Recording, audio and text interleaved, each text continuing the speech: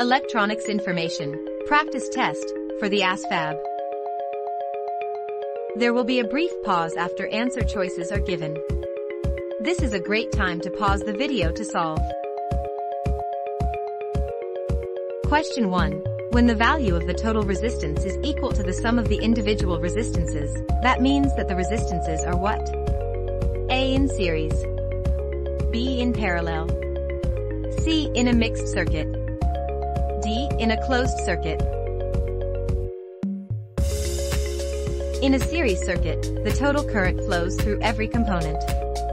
That means that the total resistance will be a sum of the individual resistances, as each one of them will oppose the flow, as shown in this equation, where RSC represents the total resistance in a series circuit, and RI, R1, R2, R3 represent the individual resistances.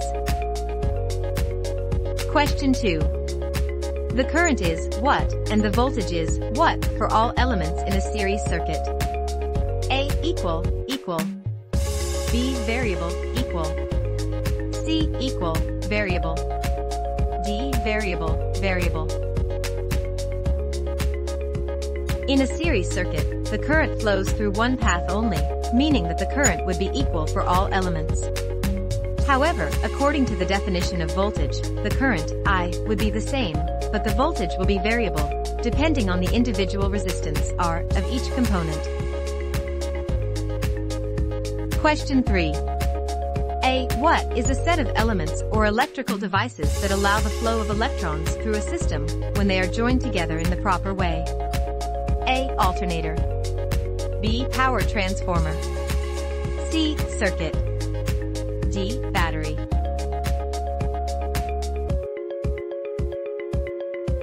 Another way of seeing a circuit is like an electrical network with a closed trajectory. The other options are part of the set of elements in a circuit. Circuits are ruled by Kirchhoff's law and Ohm's law to describe how electrons flow through the system. Question 4. When the current cannot flow through a circuit, it is called a what? A. Series circuit.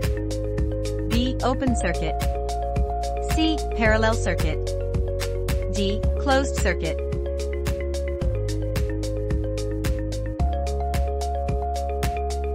In an open circuit, the current cannot flow because there is an interruption in the flow of electrons. As the name says, the electrical arrangement is not closed, meaning that the electrical energy cannot be transported due to the absence of a conduction medium. Think of a broken wire.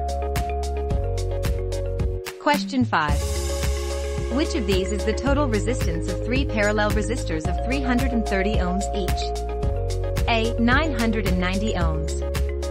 B. 330 ohms. C. 660 ohms. D. 110 ohms. For resistors in parallel, the total resistance is the formula below. Plugging in the values of the three resistors, we get the following. And by inverting this equation we get the final result.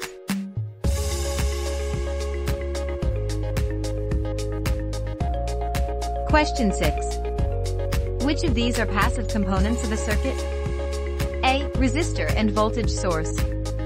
B. Resistor and coil. C. Condenser and current source. D. Coil and current source.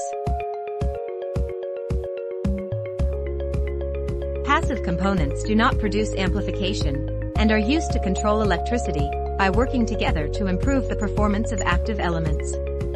Resistors oppose the flow of current, and coils create a magnetic field that opposes to sudden changes in current intensity. Voltage and current sources are active components. Question 7. Which of these is the main element of a wire? A. The insulator. B. The cover. C. The shield. D. The conductor.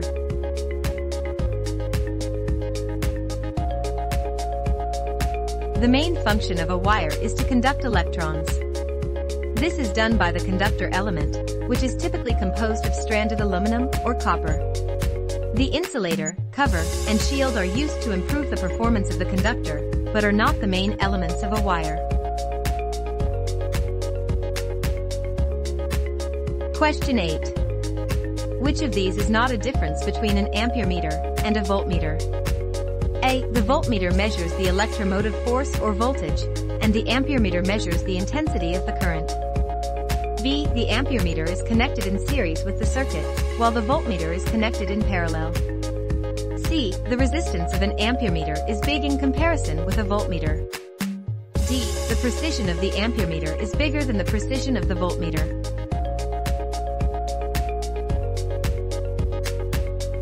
An amperemeter works by putting the device in series with the circuit to allow all the current to flow through it and measure the intensity accurately in the range of milliamperes and microamperes.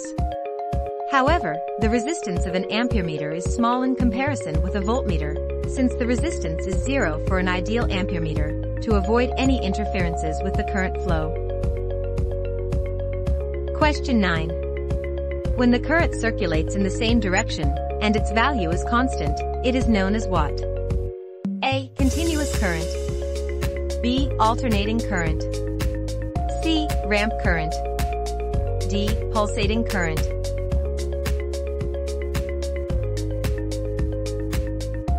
If we observe a voltage versus time graph for a continuous current, we would see a straight, flat line, meaning that the voltage doesn't change for this type of current. The other types of current in the list involve changes in the intensity of the current, ramp current, or in its direction, alternating current. The pulsating current is similar to the continuous current, but it involves interruptions in the current flow. Question 10. What type of values does a digital signal take? A. Sawtooth. B. Continuous. C. Ramp. D. Discrete.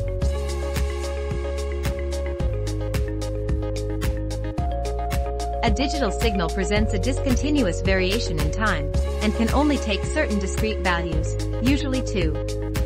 The wave shape for a digital signal is widely known, and has the shape of a square wave. Digital signals are classified by the number of possible states in binary, ternary, quaternary, and by their electrical nature in unipolar and bipolar. Looking for more study help? Get additional practice tests, study guides, and flashcards for the ASVAB at uniontestprep.com/ASVAB.